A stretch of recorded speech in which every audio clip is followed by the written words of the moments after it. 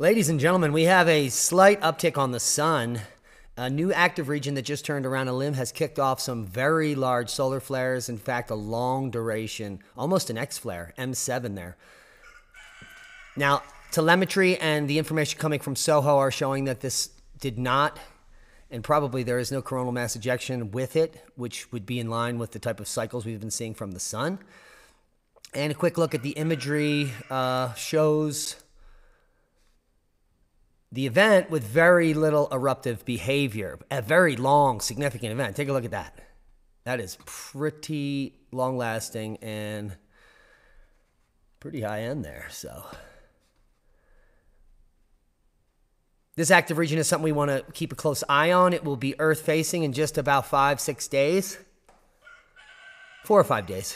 It'll be almost right on there. So we've had a large event. Now, coming over to SOHO here, I got all the data they have for the 26th and showing nothing significant firing off of the sun, except for the flare itself, which was on the surface of the sun.